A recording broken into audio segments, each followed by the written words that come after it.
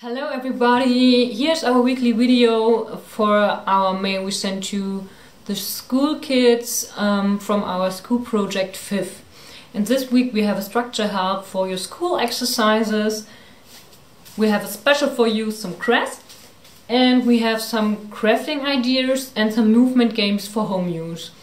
So first thing I want to explain is the structure help, and the structure help is for your kids to structure the school exercises by themselves. So first thing the structure help is asking is, what is my task? So what do I have to do?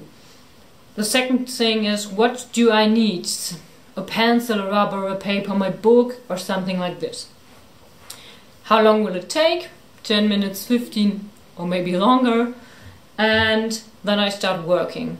And when you're done with the work, you check and then you improve if you need to. And the last thing is you put everything back at its place. And then you're done. So the second thing is we have some cress for you, and it's easy to plant cress.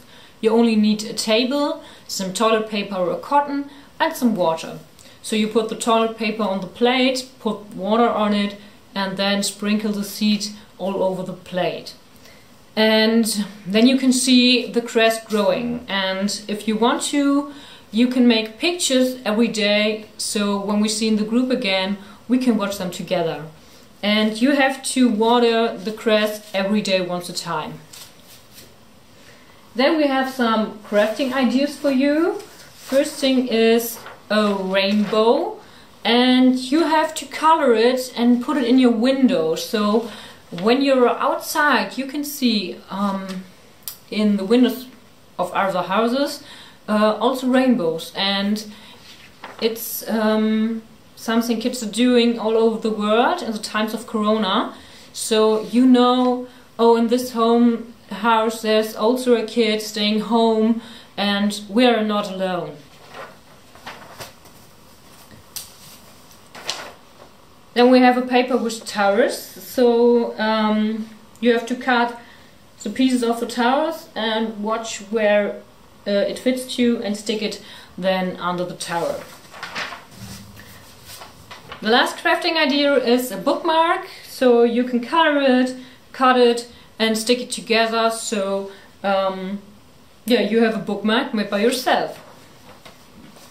Then we have some moving games with cups.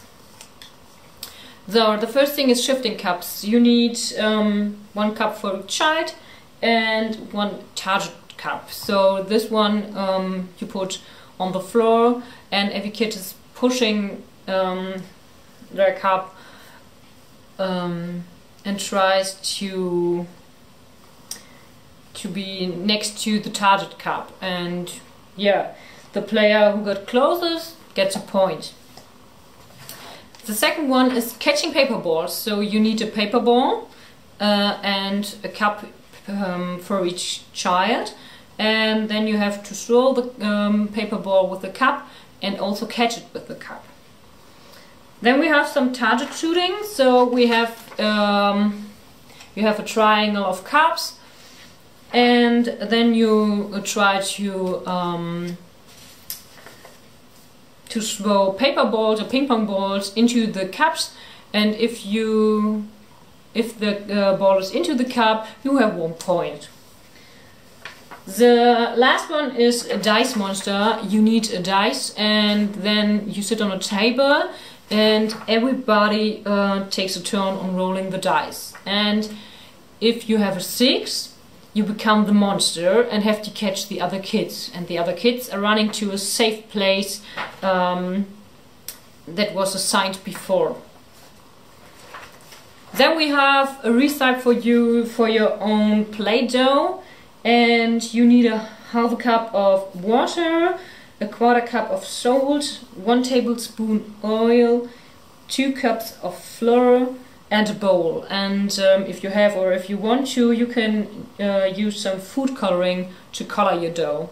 And first of all, you mix water, salt and oil, and then slowly knead the flour into the mix. And yeah, at the end you have your own Play-Doh.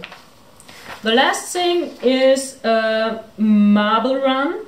So you need toilet paper, scissors, some tape, and then you can make a marble run by yourself. And if you don't have a marble, you can also use a paper ball to put it into your marble run.